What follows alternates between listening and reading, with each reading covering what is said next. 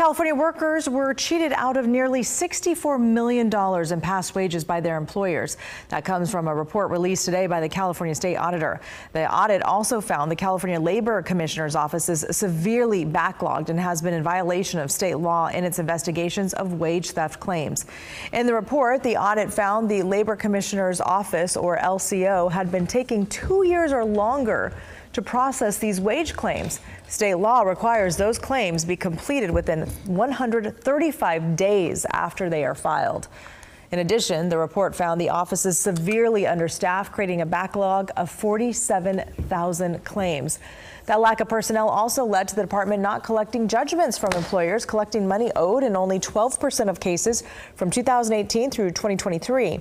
The auditor recommends the legislature monitor the office's progress in reducing the backlog and filling vacant positions. They also say the office needs to be better compliant with the time frame for determining when a hearing is necessary.